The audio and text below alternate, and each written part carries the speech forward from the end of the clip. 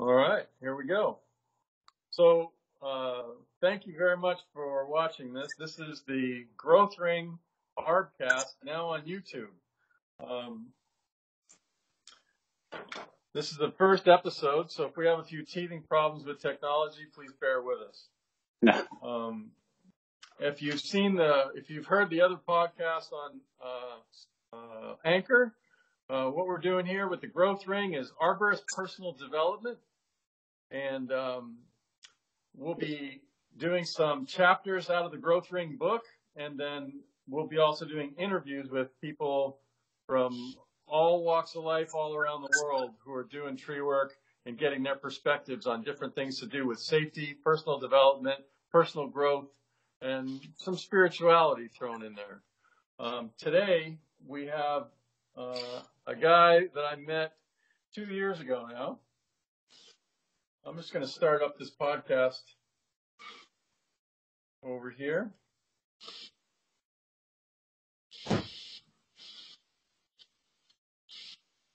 And here we go. So welcome to the TheGrowthRing. I met this guy 2 years ago at a splicing class. His name is Marten Penrose, for those of you who don't know him. I showed up in British Columbia for a splicing workshop with Tree North Industries out there. Stuart Witt, shout out to Stuart, Natalie. This character walked into my splicing workshop, this bearded, scruffy looking dude. And, all appearances, a regular tree guy. But as he kind of sat down and kind of got sorted out, I began to realize that one of his arms was a prosthetic. And so in the back of my head, I'm cataloging information about each student, and I'm thinking to myself, I have not had a one-handed splicer before. This is going to be interesting. I wonder what's going to happen. And I had my fears a little bit in the beginning, my doubts that he was going to be able to pull it off. But as the course progressed, this guy outspliced everyone in the room with one hand, and he did it with humor, he did it with grace, he did it with intelligence, and an energy that just stuck with me from that day forward. So the next year, you can imagine how excited I was when I saw he signed up for the Fids and Fibers 5-day workshop, and I knew he was flying from BC all the way to my house to spend 5 days with me and 25 other splicers. And he just made that experience a joy. There's a lot of arborists who are my favorite arborists, but Marten's one of my favorite arborists, and that's why I wanted to have him on the TheGrowthRing first. So I'll introduce you to Marten. Hey, Marten, how's it going? Hey, dude. Oh, you make me blush with such an introduction. It was beautiful. Thank you very much. Yeah, I've been saving that for you. I'll still cherish it. So that's a little bit about how I know Marten. But I have a couple questions for you. Let's start off with, what's your full name? Marten Penrose. No middle name? No middle name. I was expecting something like Excalibur or something, you know? Yeah, no, my parents blessed me with no middle name, so I generally just go by Marten. Fair enough. There's God, Jesus, Madonna, and Marten. Where were you born?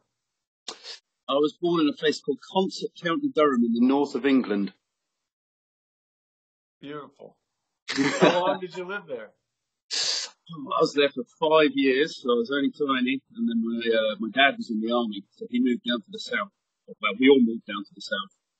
Yeah. So we're down in the sunny bit, while the rest of my family stayed up north. Yeah. I was down in the south, and I moved around there for a number of years within the few towns there. And then out to sea. How old were you when you came to British Columbia? I've been in BC for 3 years now. Yeah. And I just figured out that I was 38 the day before yesterday. Not my birthday, I just worked out that's how old I was. Kind of forgotten my own birthday, or my own age. How long were you doing tree work back home? 7 years. So I would have been in and around trees for about 7 years. I started out into college and started on like a conservation program where we started working on the riverbanks and doing tree work there. Yeah. But all sorts of things, but tree work was the one that I wanted to do. So I kind of counted from the beginning of there. That's when I started volunteering with the local council. Yeah. So you're coming up on like 10, 11 years doing tree Yeah, work. absolutely. Sweet. Yeah, and I love it. A pure addiction. So tell me what's special about you. What's special about me? Oh, that's a tough one to say about yourself, eh? What is special about me? Well, I guess I'm probably the only one-armed arborist that most people know, certainly that I know. I think there's some others that are coming along, but I'm definitely the only one that I know of myself. So I'm a pathfinder, trailblazer. That's, yeah, absolutely. Disabled arboriculture. So, how did you come to lose your hand, or did it come that way? No, I was born with it. It was a gift. Yeah. So yeah, popped out and it was a surprise to everyone. I had no hand. Generally, I'll tell people that it was an alligator, or I was picking my nose and I got my fingers stuck. I bite my fingernails and shoot my fingers off. You tell that to little kids and you can see them instantly go, "Oh, I'm never going to pick my nose again." You got to have some fun with it, right? Yeah, absolutely. So I tell people all sorts of stories, but the truth is that, yeah, I was born without one. I never had one, which is probably the best way because then I've never had to get used to having no hand. Exactly. So you're used to it from day one. Absolutely, absolutely. So where in your family did you get your sense of humor, mom or dad? I know them both, and neither. I'm not too sure where my sense of humour comes from. Perhaps one of my aunties, maybe. Yeah. Yeah, Very my parents cool. aren't the funny ones. So what made you decide to do tree work? My wife. I was quite happy being at home, child-minding the kids and playing Xbox and doing the fun things. And she said that I had to grow up and I had to do something with my life. And apparently being happy wasn't a career. So I got told to do something. So she pulled out a whole load of college prospectus forms and she threw me one that was to Merris Wood. And then just outlined everything that was in the college and said, look, you've got trees and there's tractors and chainsaws and sheep and there's farmyards and all sorts of fun things. That doesn't even really sound like a college course. Sign me up. So I did that for 2 years and every day was different. Every day was a dream. To start with, it was pretty hard, but having been out of education for so long and then at 26, 27 going back to college, up until then, I probably hadn't written more than 100 words since I left school in 96. The pen and paper is just not something you use outside of school, right? True enough. So it was pretty hard getting back into the education side, but once you got over that first hurdle, everything else just became amazing. And every day at college, most people probably have been to college somehow, but every day was different. There was always something different to do. And it's like, if it was a job, it would be the best job in the world. Fingers crossed one day I get to that point of being able to return back to college, but as a teacher, and then carry on having this amazing life and the best job. So who taught you how to climb? That was a collection of people, and it was mostly a collection of people scratching their heads going, I don't know. The amount of times that I've been told, well, have a go and see what happens. Yeah. That's kind of it. Nobody's ever been able to tell me how to do what I do because they don't do it with one hand. And the general rule is everything you need to do, you do with two hands because it's safer. So I guess the real answer to that is myself. I've watched other people. I've asked questions. I've gone to the University of YouTube. I've done all them bits and pieces, and it still comes back down to how can I slightly change something so it works for me? And then it's just seeing how all these different things come in. Like when I very, very, very first started, I tried to climb the prusik system. You imagine having one hand and holding the rope, and you pull yourself up, then there's nothing to slide the prusik up. So I can get one pull up and that's it. side note to that, foot locking, that's exactly where I still am. Well, I how can about, look up once, and that's it. Then I stop. I mean, it blows my mind just thinking about tying a prusik with one hand. Tying, Yeah. tying a newt with one hand is a daunting task. Right. So There's, do you think one of your special qualities is patience? maybe. I swear quite a lot. Maybe he's behind the beard so not everybody else can hear it. I'll be doing whatever. Everything's kind of my way, like tying hitches, whereas everybody else would have two hands out and be doing it. Whereas, what you can see, this hand is for waving.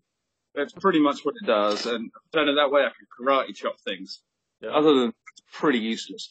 So for the most part, I'll be holding things into my chest with like almost my elbow. Yeah. So I'll be doing everything real close. So there's ways and means around everything. Yeah. But once, as I go back again, when I was climbing, I was trying with that prusik. It was just the hardest thing in the world. And then I got a zigzag.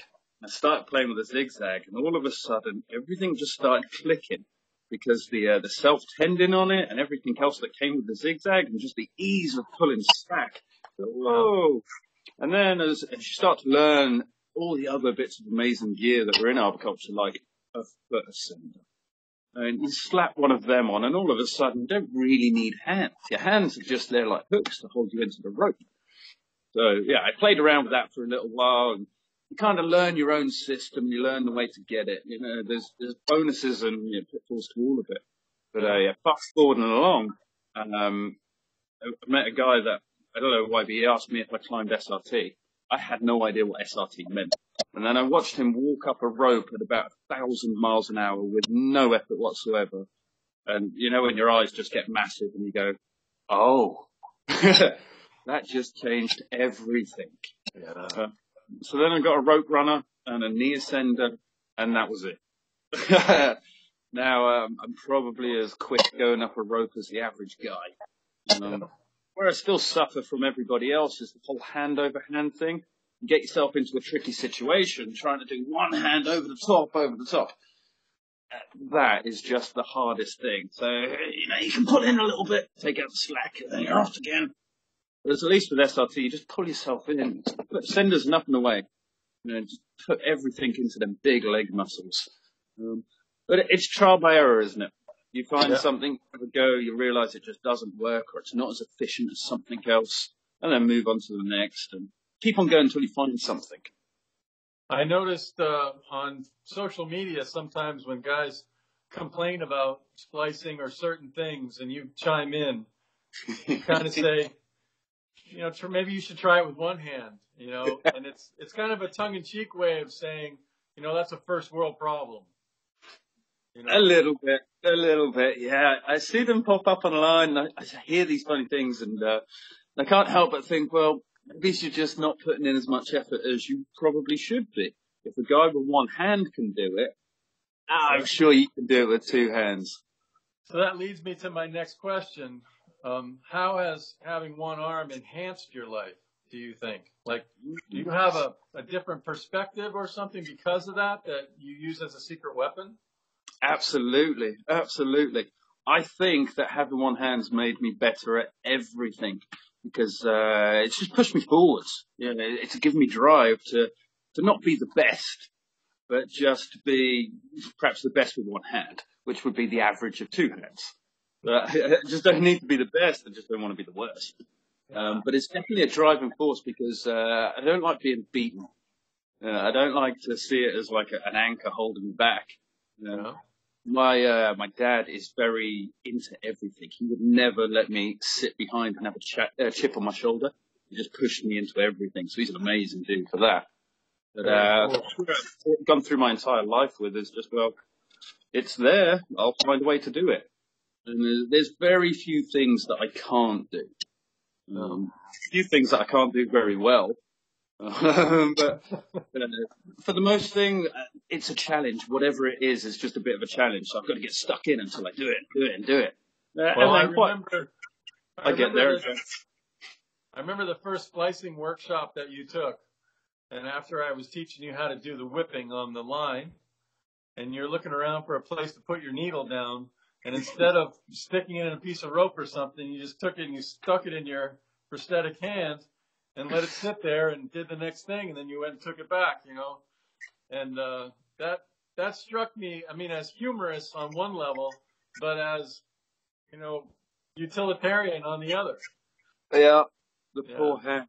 I still do that to this day. That's exactly where I stick my needles as I'm doing stuff. How many hands have you gone through? How many hands? Yeah. In what time scale? I don't know. Approximately how many have you gone through in total?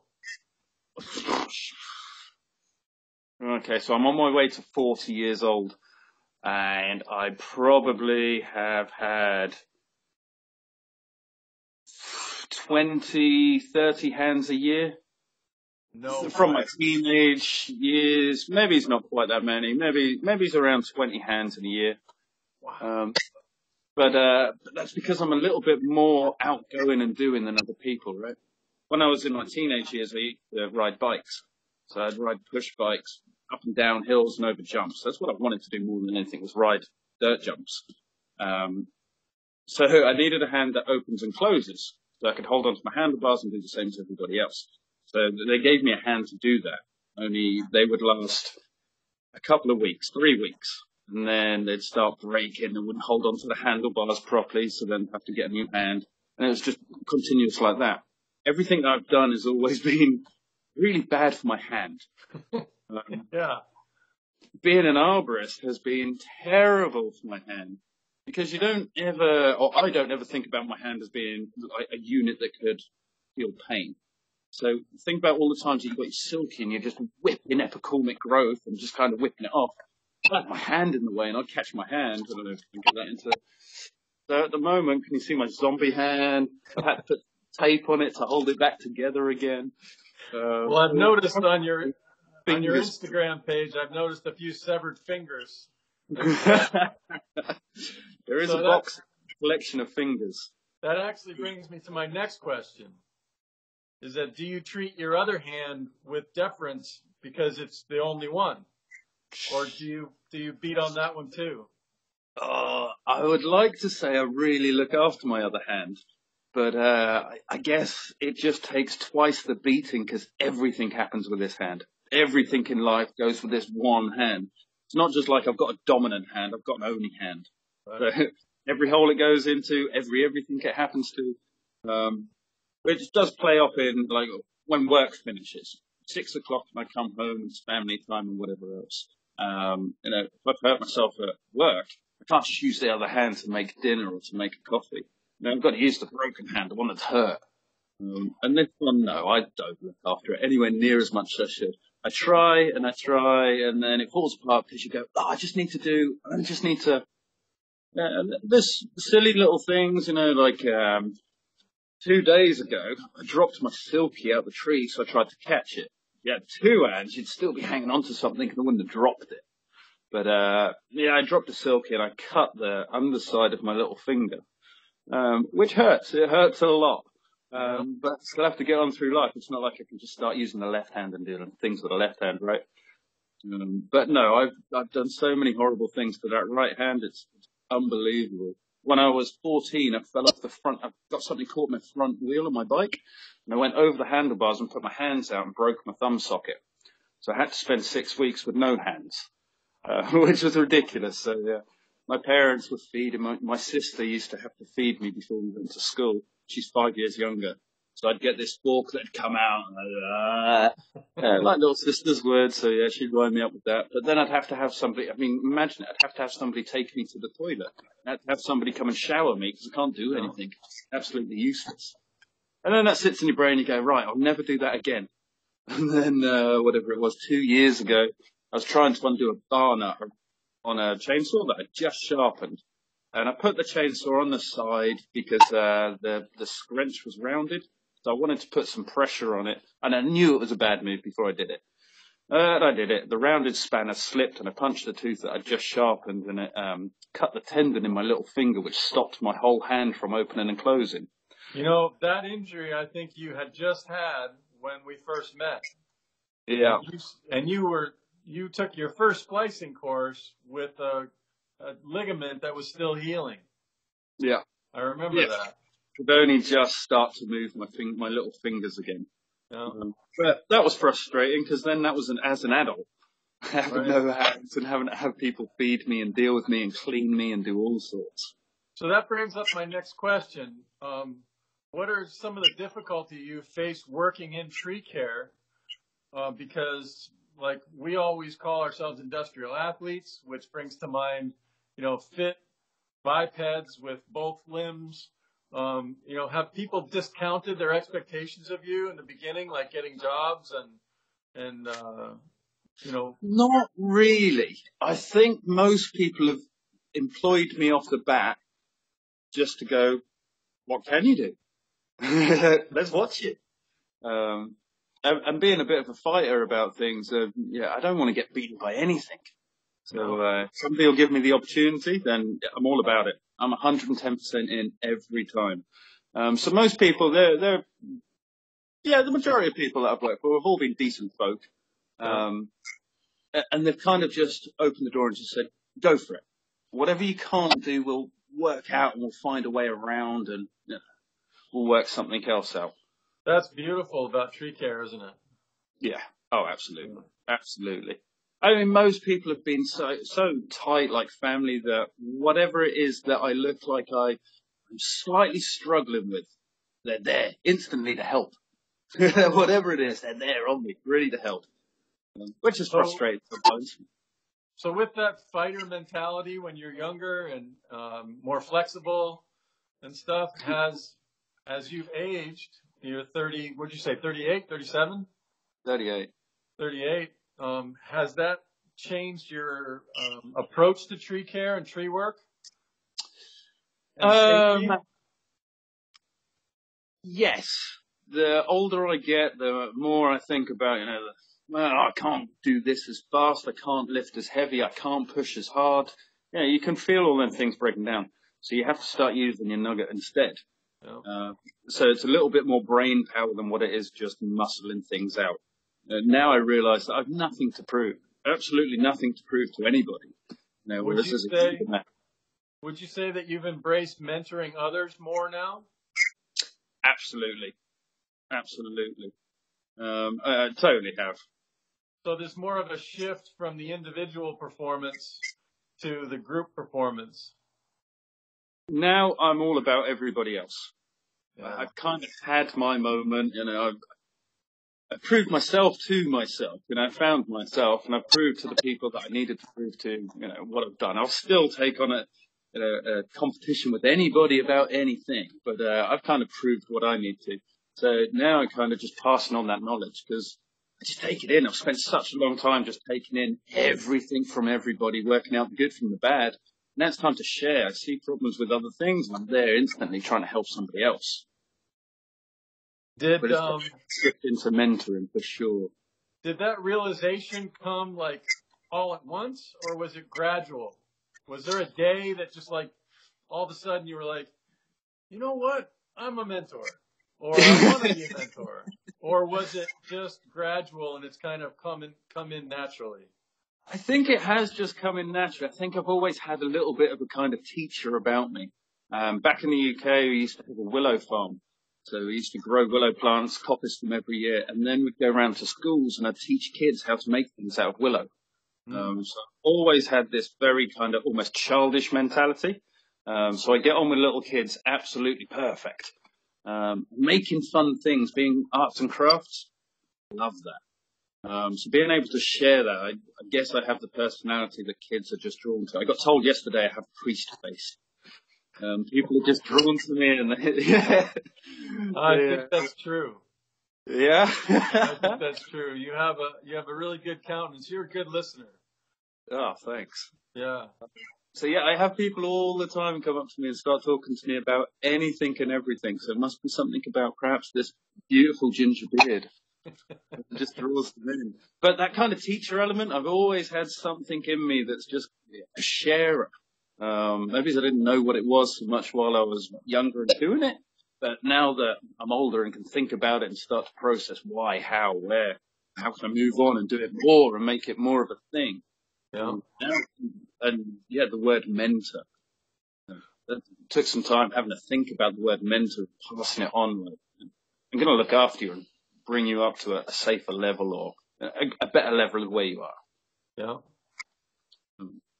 I'm really pleased that you're embracing that because I think you have a lot to offer.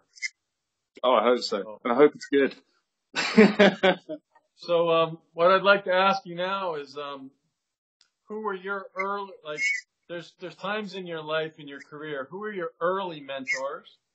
Who were your midlife mentors? And who were your later mentors?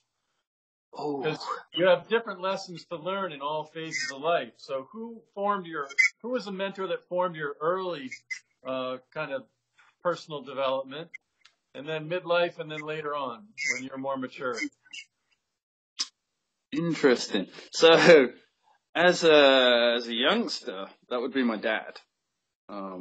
Always look up to him. Till I was about 15, because he's only 5'5". You look down, but yeah, he's an absolute top dude. And he's 110% into everything. Whatever it is, he's there and he's on it and he's doing it. So that's kind of what you look up to and go, well, that's what I'm going to aim for. Yeah. I must have it in me too. So that one. The midlife bit, the kind of teenage to 20 something or other, maybe he's less of a mentor and just more of a kind of free spirit. So, it was just a time to enjoy being young and, enjoy the life. Have a youth the same as everybody else, I guess. Yeah.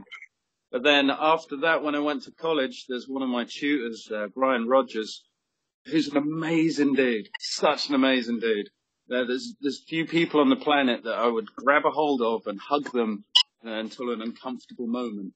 And then he's in that category. He's just such an amazing dude.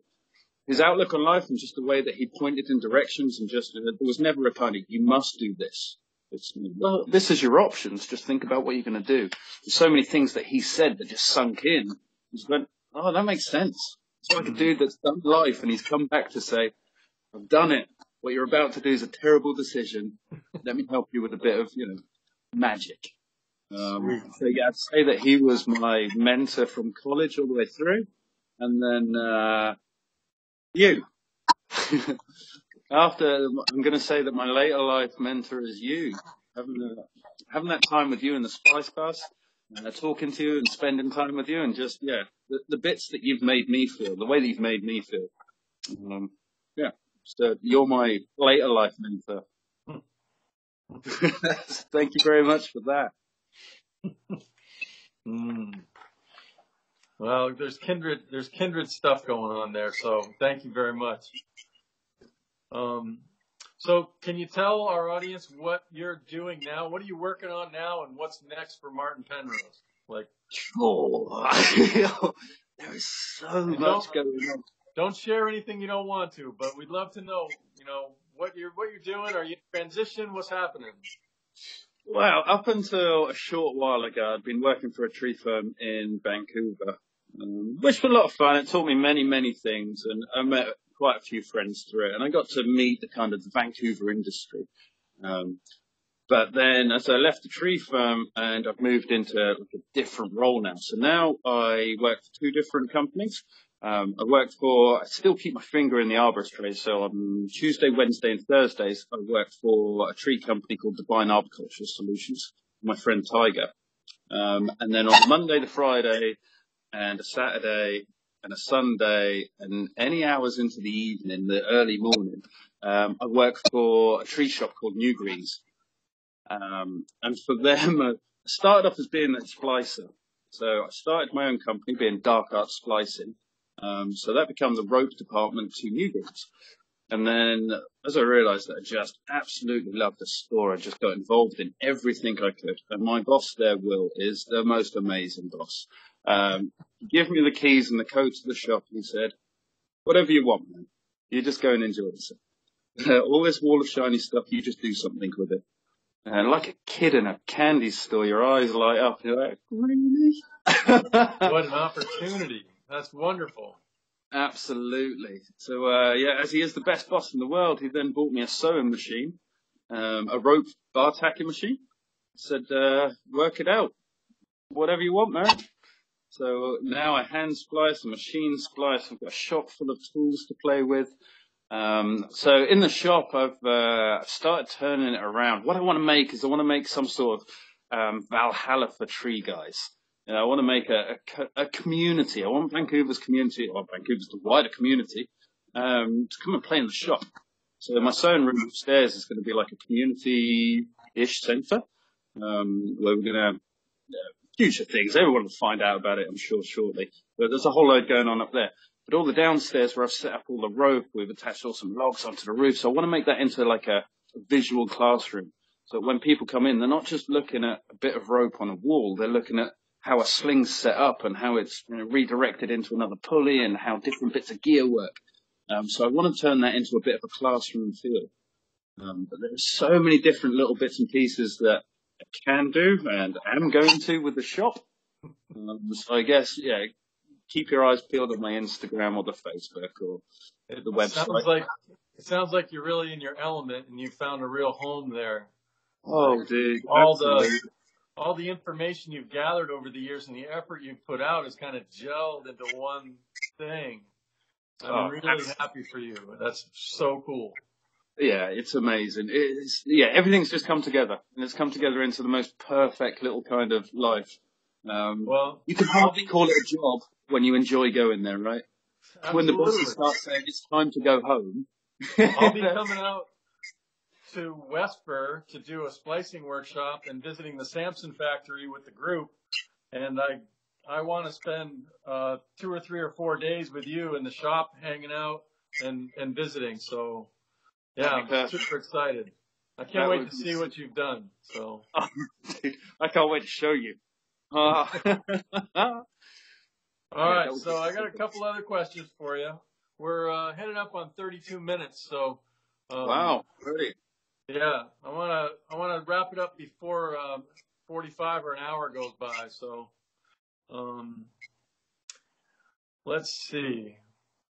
So, how do you feel about one-handed chainsaw use?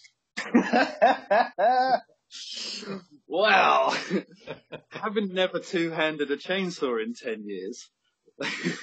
But do you put your prosthetic hand on the brake, on the bar? How do you do it? So I do have two hands. I've got this one, which is my waving hand. This is my everyday hand. If I'm only going to be climbing and using the top handle, I'll use this one because can you see it's got like the thumb first finger, so that'll sit on the top handle. So it's just a pressure to push forwards. Yeah. If I'm going to use a back handle saw on the ground or so, then I'll swap hands to a hand that I ride bikes with, so it opens and closes like this. That way I can hold on to the saw. I can rotate the saw in my hand so I can put the brake on. I have to take my right hand off the accelerator to take the brake back off again. Yeah. But as for using one hand in the chainsaw, I'm probably the wrong person to ask on a safety note. Do I think it's right? No. Do I think that I can get away with it? I've had quite a lot of practice. Yeah. Well, show me your prosthetic hand again. So yeah. This one's got all the fingers. If your hand is disposable, I guess it's okay to get away with it. So. Well, there's the thing, right? Because most of the accidents with one hand and the top handle is where you're holding onto something and you cut the other hand. If I cut the other hand, it's going to be very funny when my fingers land on the floor in front of the groundie. I just carry on. That's it. If you cut your fingers off, well, you probably won't carry on. No. But it's certain things. It's what I've found with the one-handed is that my elbow and my wrist, because of the vibrations hanging it out and taking all of the load of the saw moving, they become something else, because I'm always one-handed. Whereas if you can two-hand, you're taking 50% of the weight and the vibration, you're shaking all that through your whole body, right? So I guess not too many people have that issue either. Oh. So you have like a concentrated Raynaud syndrome going on in your right hand? Oh, I have all sorts going on in that poor right hand. I've done a number of hours on a hedge trimmer, and I believe that the hedge trimmer is probably the worst tool to use for the whole hand and arm vibration syndrome and everything else. I use a hedge trimmer for any more than about half an hour now. My elbow, my forearm, and my wrist just become, painful, horribly painful. And after quite a number of hours on a chainsaw, I get the same sort of thing. But hello, can you see my elbow in that shot there? I do see it. Pulling over a chainsaw in the tree, and I pulled my arm back and elbowed the tree. So I grew this big, fat, juicy sack at the end. And like any good bloke, I said, the best medical treatment for that is just to leave it and ignore it. So that's what I did. How many years ago was that?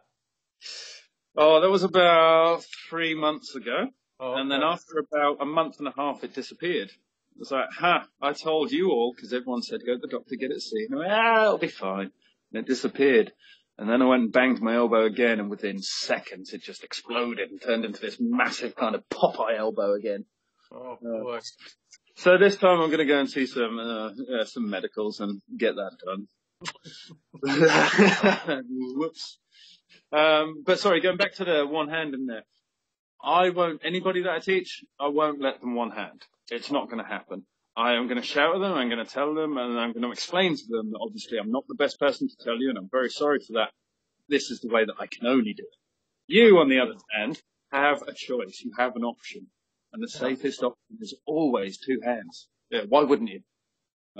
Anyone I'm teaching, I'll shout at them. It won't happen. Saw's off, I'll have a shout, and then we're back to it. Good.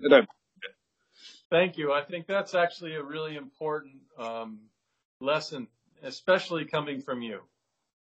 You know, I think that's it's a sobering thought, and I think the way that you have the message to offer, the effort that you put in at overcoming this, makes people think a little bit. And so I super appreciate your take on that. Thank you. Oh, no worries. Well, I hope nobody looks at my Instagram account and goes, actually, one hand and a chainsaw looks great, because all my pictures are generally funny. I'm a funny person. I quite enjoy a laugh all day, every day. That's where I like to keep it. So hopefully nobody looks at my picture and goes, it doesn't matter. I could do that with one hand. It took a long time to get to this point doing it with one hand. It's not the easiest thing. I think the whole one hand and the chainsaw being dangerous and such for what we don't mention too much is that the most dangerous saw in arboriculture is the silky. That thing is so sharp. You give it so little respect. It will cut through anything. A new silky blade? Yeah, that's a silent assassin, isn't it? Yeah, absolutely. I mean, I have mine on my leg, just so it's there, and I can always kind of reach it. All my silkies sit on my leg, on a leg strap. But I quite often find myself in some sort of contorted place. You're stretching through your bridge, and you whip that silky out. You whip it out that quick through your bridge, and your rope bridge is gone. It disappears. You're never going to bring chainsaws through your bridge, are you? You cut through your bridge, and that's the emergency exit. Yeah, that's the one that we should probably be saying, let's keep an eye out for the silkies. They really do the damage. Yeah. So that's about it. I had some other questions, but I think we're running, right on time here. I'd like to have you tell us about your Instagram and your company name, your website, so that we get a plug for that stuff so people know how to find you. Oh, absolutely. So on Instagram, I am one_armed_arb. I think I'm the only one-armed arb on there. So you'll see all sorts of silly pictures. Please don't take any of them seriously. It's only for a giggle. My splicing company is Dark Art Splicing, which I'm Yale qualified, and I am insured, and I have broke test everything in all sorts of manners. I really found fun in brake testing. I work for a company called New Greens. I'm there quite often through the week. I'll be on Facebook answering all the New Green questions. So anybody that wants to come in store and talk to me or online, I've got a wealth of information. If you just want to know something without any pressure of buying something, talk to me, text me, email me, phone me at the shop, whatever you like. Perfect. So is it darkarts.com? Is there a website? Dark Art Splicing was actually part of the New Greens website. And as I do the website as well, it's my fault that I haven't kept up to date and made that page a little bit better. A little bit of harassment for some people, and yeah, I'll get that online and get it all good. So is it NU Greens? That's right, NU Greens, newgreenstore.com. Newgreensstore.com. Excellent. Absolutely. All right. Yeah. I'd love to hear from anybody that wants to have a chat. You just want to talk trees, call me. And you're Yale certified, but don't forget you have 2 FIDS and Fibers certifications as well. They're the ones that count. They're the ones that mean something. I love hearing that. The Yale one just looks good on the wall. The FIDS and Fibers one, that's the one that means something, right? Yeah. It means something to me. Dude, yeah, just before we do disappear, I'm sure I speak for 1 million people around the planet that have listened to you, talk to you, been around you, but thank you so much for everything that you've done for me and for everybody else in teaching the splicing, the safety, the everything, the love that you give to people. And yeah, I love it. Thank you so much for all of that. It's my pleasure, friend.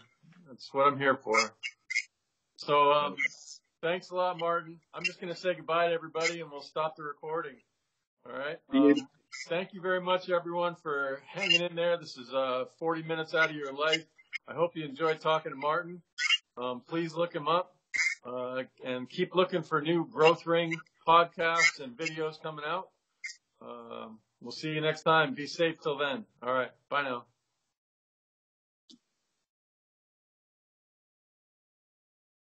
All right, dude.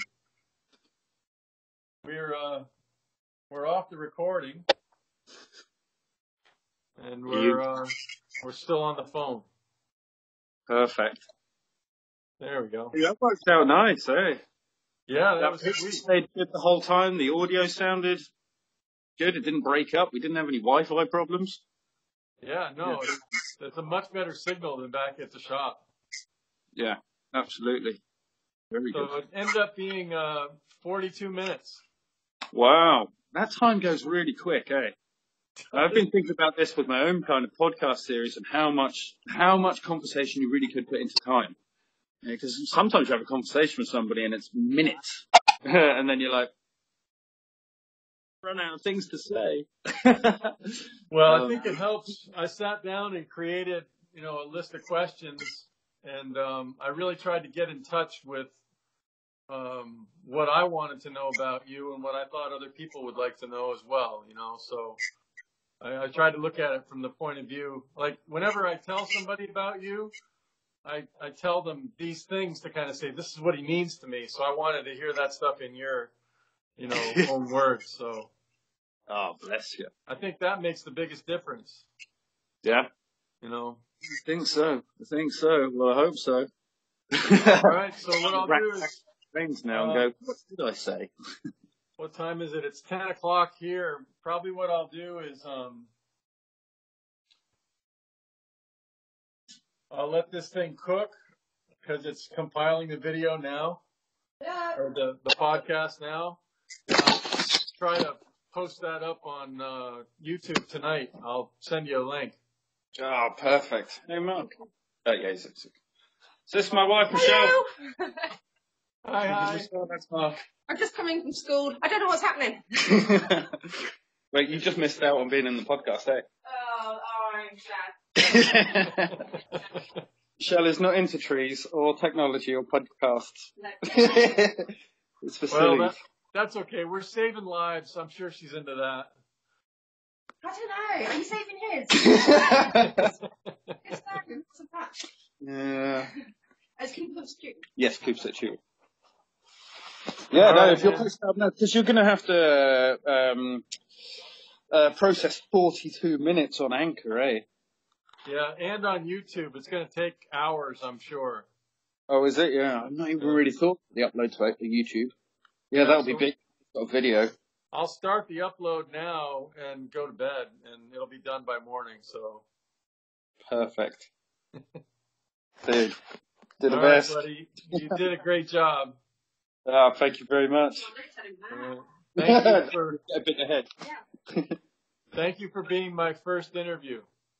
Oh, thank you for having me. It means a lot. Yeah, we'll stick together. We'll work it through, eh? Absolutely. All right. That's indeed. Okay, have a sweet night. I'll talk to you soon, bud. Love you, man. I love you too. Ciao. Bye. All of them. All of them.